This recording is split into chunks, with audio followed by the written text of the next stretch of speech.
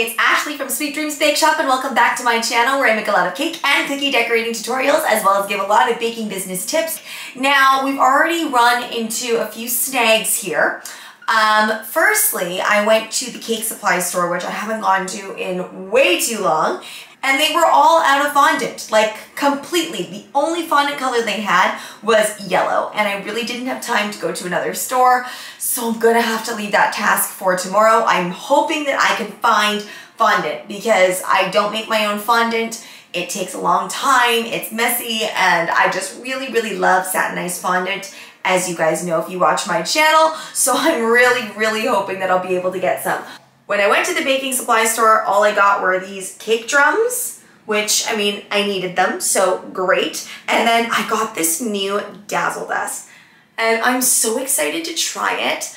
I've run out of my really good gold luster dust, so this has been blowing my mind on social media. I hope it blows my mind in person.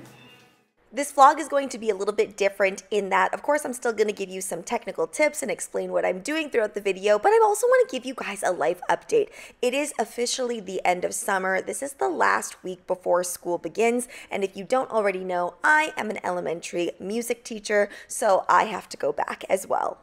Unlike most years though, I actually really want to go back to school this year. Normally I don't get enough summer, but I think because the kids are getting older now, we're able to accomplish a lot more in a shorter period of time. And I just feel like I thrive throughout the school year, and I'm so ready to put on another musical, put on more shows, and just get going with my students. In the life of a music teacher, I tend to move schools a lot, so I am going to another new school this year, which means I'm going to have to learn hundreds and hundreds of kids' names, and it's a very unique situation to be in. I'm also working a little bit less this year. As you guys know, I'm putting more work into this channel, more work into my baking, and a lot of big personal changes happened for me this past summer, so I really didn't get through all of the goals and things that I had planned for this channel and for my baking brand in general. But I am very focused to get going on that. Without saying too much, it is going to include another baker friend of mine. So while those cakes were in the oven, I did the dishes, and then by the time I was done the dishes, the cakes came out of the oven.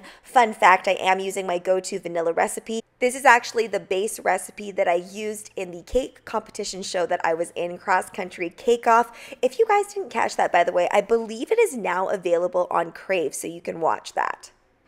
I leveled off and crumb coated all of the cakes. This was the main thing that I wanted to get done on this particular day, and I always try to make sure that I leave all of my crumb coated cakes in the fridge overnight. It just makes everything way easier for when I'm decorating the cakes. Usually I put a sugar syrup on the cake, but this time I didn't because I knew it was going to be eaten fairly quickly.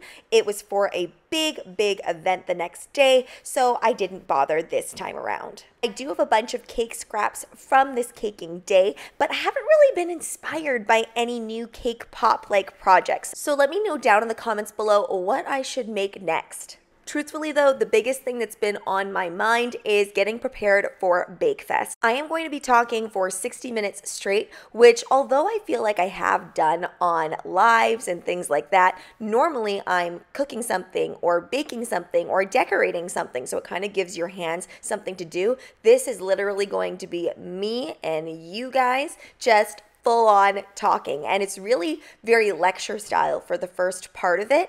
And I know I have some really great juicy details to share that I've never shared before, but it doesn't make me any less nervous to publicly speak. All right, it is the next day. The cakes have been sitting in the fridge, crumb coated overnight. I like to do this so that it's really easy to decorate them. No slipping, no sliding around whatsoever. I just got back from the gym, and then I did a little grocery shop. This will probably last us a week, and it's $400 worth of groceries. Isn't that insane? So yesterday I was telling you guys about how I want satin ice, can't find satin ice. For some reason they're not stocking satin ice at my local stores. So we are actually going to be working with this today. Not my favorite brand, not my least favorite brand, but just not my favorite for fondant. But what was convenient about this was I was able to get it with my grocery shop, and I always do online pickup because with the kids it's just way easier for me to do that. And I find it's more budget friendly because then I can really think about how much I'm spending as opposed to just shoving things in a cart. All right, let's get these cakes covered.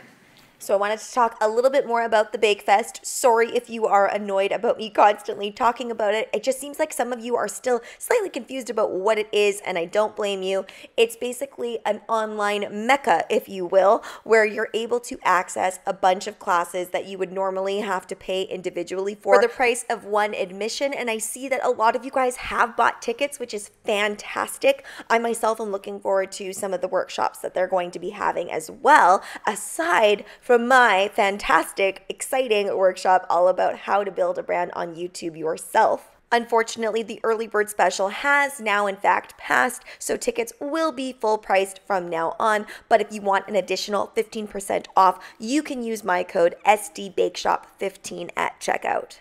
And to be really, really clear, it is a fully online event, so it doesn't matter what part of the world you guys are from. I know I have a lot of American friends on here, but I also have a lot of you from other regions as well. This is your time where you can actually join in on the baking fun. I know a lot of times if you're not in North America, you're excluded from these experiences, but you are able to join in on this. So please do. I would love to see you guys at Bake Fest.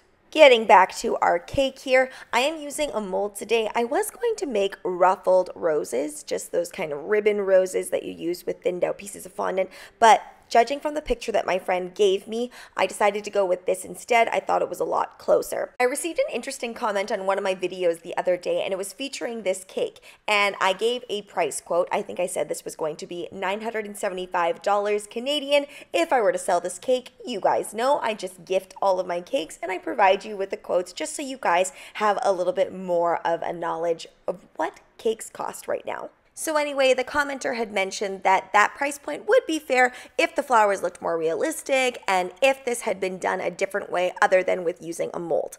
This isn't so much a discussion about the original comment. I mean, the commenter is allowed to feel however they want to feel about the price of the cake and what they would personally prefer. Much of the time though, when I am creating something on my channel, somebody has given me a little bit of a frame of reference. Now, for the most part, I do make my own creative choices, but in this instance, I was actually shown two pictures and then I meshed them together, and that's how I came up with this particular style.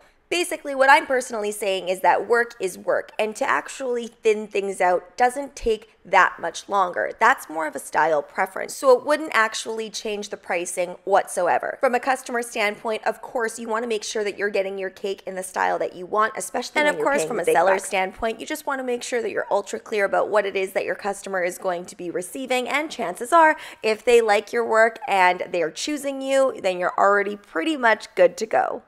That was such a tangent. This video is just all over the map, but I hope you guys are enjoying just my random thoughts as you watch me cake decorate. Fun fact, much of the time while I'm cake decorating, if I'm not concentrating super hard and I'm doing something kind of mundane like this where I'm just creating leaves over and over again to create these petals for the angel wings, then I can just kind of turn off my brain a little bit and start to think about something else. And much of the time, it's me just kind of thinking about what I'm going to say in my voiceovers, how I'm going to frame particular videos that I'm making, and when I need to turn the camera off so I can create a short in the middle. Let's get back to the cake, guys. So I wasn't really sure how to make these angel wings in the first place. First, I started putting on all of the thinned out leaves directly onto the cake, and it was okay, but it wasn't giving me that shape that I wanted, and I knew I needed a little bit of shape and lifting, so I decided to cut out a template just kind of haphazardly and then place the leaves on there.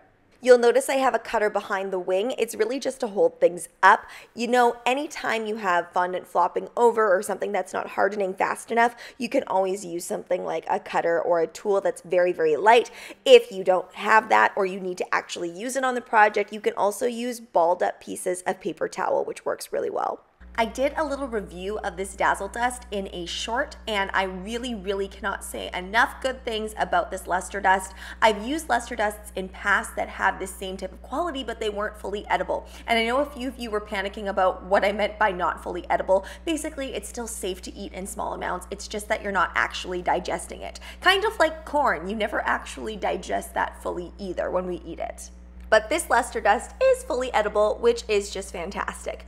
And then I used some of these edible pearls to finish everything off. If you've ever worked with edible pearls before and you don't steam your cakes beforehand, you might notice that things pop off or that you have to actually indent the cake a little bit before you can insert them. Steaming your cake with just a regular old clothing steamer is gonna do the trick, and don't over steam or else everything starts coming off and sliding off. So you just steam for a few seconds or so and then go ahead and stick things on just so that things are tacky enough. This cake survived the 30-minute long drive to the venue, and it lasted all night long until we cut it.